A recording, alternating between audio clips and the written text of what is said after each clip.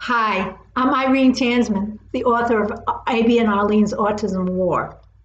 If you live in Massachusetts and your loved one is served at a day habilitation facility, please consider joining the Day Habilitation Families in Massachusetts Facebook group. Today, I want to talk about community integration for individuals with severe autism or more moderate autism or intellectual disabilities with significant behavioral issues. The idea that if someone lives in the community, that he or she will have access to that community is ludicrous. The idea that closing institutions and sheltered workshops will magically provide access to the community just doesn't make any sense. My son attended 3 different autism specialty schools before age 22. None of them had curricula for community-based instruction. In my view, in order to have access to the community, you need to have somewhat socially accepted behavior in the community. In other words, you cannot destroy property, steal, hit people, expose yourself, or a host of other behaviors that will never be accommodated or accepted in the community. So how can a family make community integration happen for their loved one with severe autism? How does someone with these types of behaviors get access to the community? Right now, the burden of providing opportunities for community access is mostly placed on usually immigrant, untrained staff in adult services who earn about $12 an hour. That's reality. The individuals that these staff work with are not prepared to be in the community. Why? Well, because they haven't had spent that much time in the community, and they've never had any community-based instruction. They have never had the instruction in the skills needed to foster adaptive behavior in the community. There are some staff who have a natural gift for teaching, and some of these folks can actually teach community-based skills, but this is the exception to the rule rather than the rule. What must be done to promote community integration for the severe population is intensive work requiring much patience and grit. This should have been worked on during the school years, yet schools routinely get away with not doing this. I would like to say a few words about how we're integrating our son who has severe autism into the community. Not everyone has the situation we have, so what I'm advising won't work for everyone. I would like to hear about how others are doing this as well. I realized a long time ago that no school program, no adult program, no disability recreation program, nobody was going to integrate our son into the community for us. The job was just too difficult, and nobody really knew how to do this. I still advocate for what my son needs within his programming. If the situation is to improve one day, you just can't stop advocating.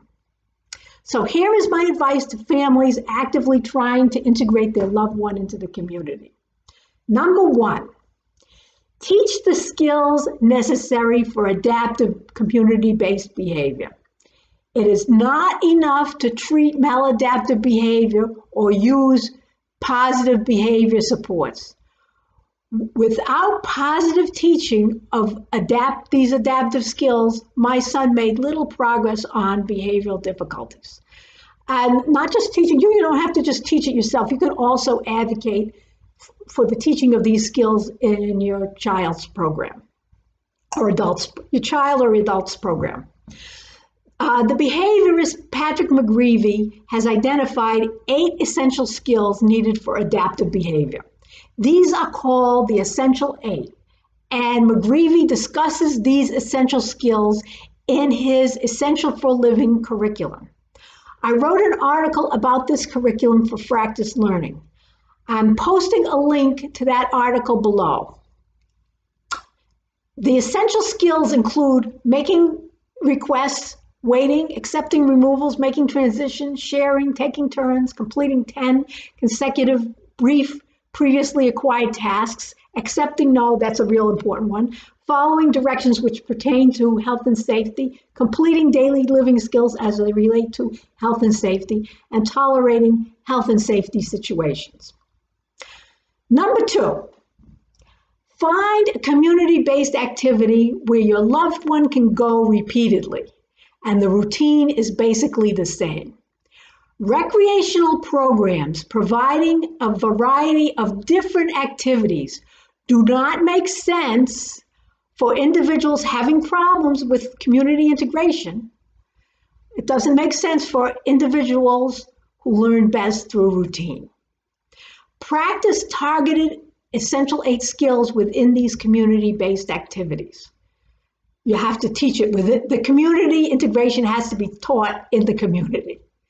Faith-based organizations are ideal for working on community-based integration.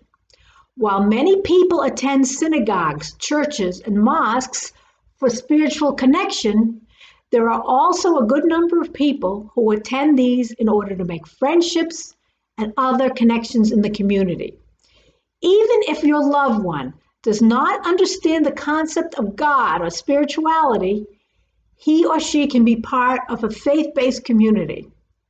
I want to say here that you do need to find the correct community. A community that makes it clear you are not welcome simply won't work even with excellent advocacy. Community-based instruction will be difficult enough without having to swim against the tide. In addition to the Essential 8, practice socialization in the community. So this includes the Essential 8, and it also includes greeting people properly or any other socialization skill that your child can do. Your child can have a conversation, etc. If you're looking for another path to community integration, you might want to check out the Organization for Autism Research's YouTube on transition with Peter Gerhardt. In that video, he discusses community-based instruction within a supermarket. I'll place a link to that YouTube video as well below. I hope that this video has been helpful to you, and I hope you will consider buying my book, Abby and Arlene's Autism War, and I'll see you on the next video. Thank you so much for watching.